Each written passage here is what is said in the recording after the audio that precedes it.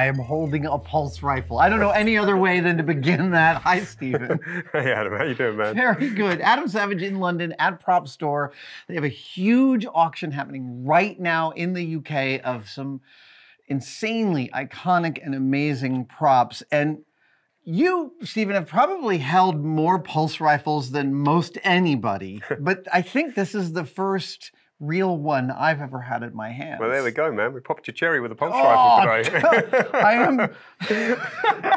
We were just waiting for the camera to start, and I just went, I'm holding a pulse rifle. Tell me about the history and lineage of this piece. Well, one of the reasons that I've held so many pulse rifles over the years is, of course, that they were made of Bapti, and Bapti was the armourers for Aliens, as well as Star Wars, Flash Gordon, Clash of the Titans, so many films of this particular era. Yes, absolutely, they were the guys.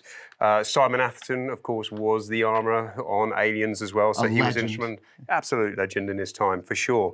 And so he was instrumental in piecing a lot of these together and bringing them all together with the rest of the Bapti team.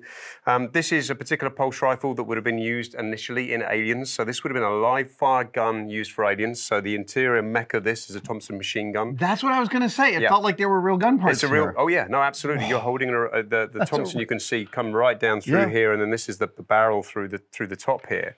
And then what happened subsequently was that they went back to Bapti.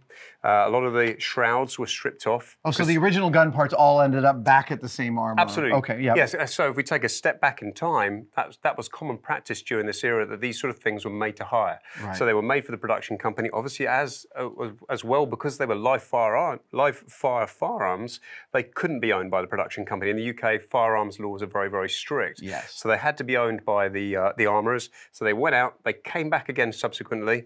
Then they were stripped back of their dressing. A lot of the dressing came off them because, of course, they're going to want to put them back into their inventory for reuse for any production that came along that needed a Thompson machine gun.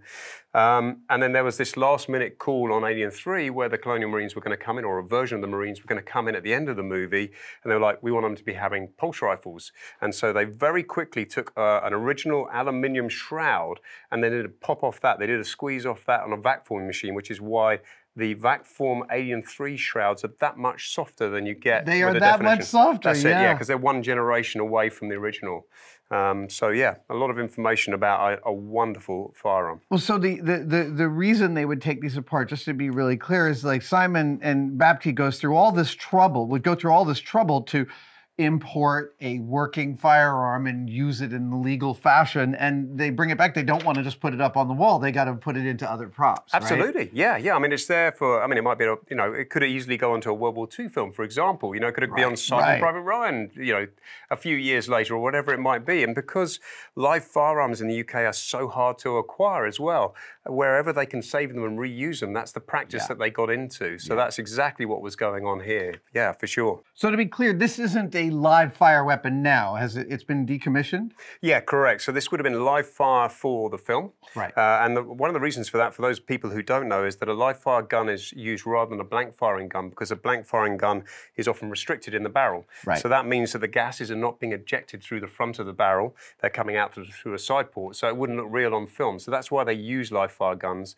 But this has subsequently been deactivated and is stamped by the London Proof House. So this is decommissioned now, no longer functional, very few moving parts to it. And in the decommissioning, they removed the firing pin, but they also removed the ability to ever put a firing pin back in and make the thing function. And they weld some of the components up as well. Right, yes, right. I have a couple of I have a decommissioned Indiana Jones Webley. Right, Smith & Wesson, actually. And it's hard to spot where it has been disabled, but it's been very thoroughly disabled. Yeah, and that's actually an interesting part of this, is that when you are deactivating guns in the UK, so when we find something that's live, you want to be going to the right person to do that decommissioning. So they're really, really sensitive about the way that they're doing that work. So aesthetically, obviously with this, a lot of it's hidden by the shroud, but in some instances you're like, don't destroy this part of it because that's specific to the film. Exactly. So it's always a conversation. That's fascinating.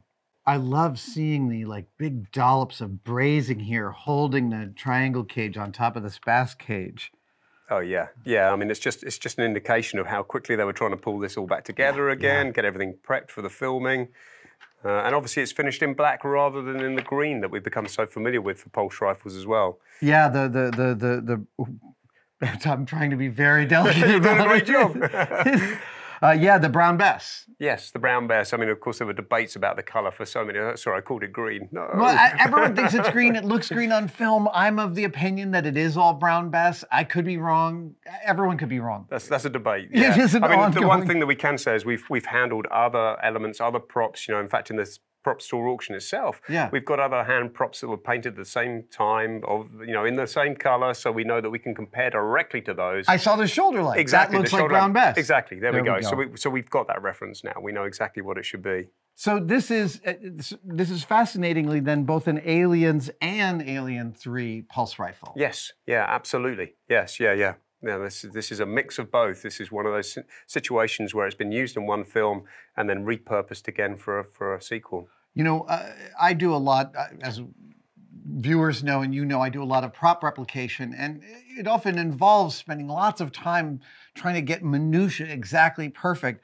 But in producing for film, we can see the level of perfection the bar is lower. And this is just like, we got to get this across the line, bolt those together. They're not necessarily square, but that doesn't matter. We're just getting these together to get this out the door. Absolutely. Yeah. Yeah. No, and I think, look, going back during this period, what are we talking about? Maybe DVDs would... No, they weren't even on the horizon for Alien 3, were they? I mean, it's just, at this time, nobody was really thinking that anybody would be coming back and looking at it in the level of detail we've been doing so subsequently. Today, of course, you see the hand props are at another level more often than not. They are exactly as you'd expect them to look and be. But during this era, no, I think there was a lot forgiven. Well, and the crunchiness always feels like a hug to me. Like, I like how crunchy it is. I can see I like the way a good deadline lops branches off your decision tree. Right? Yeah. Yeah, good enough. Yeah, for sure. Ooh, okay. I think I'm going to have to put this down because I'm hearing things rattle around, and this is way too valuable. This is an amazing, unbelievable piece. I love that it's from 2 different movies. Yeah, it looks good on you, man. Thank you. The perfect accessory from London. Thank you so much for letting me hold this. Pleasure, man. I appreciate it.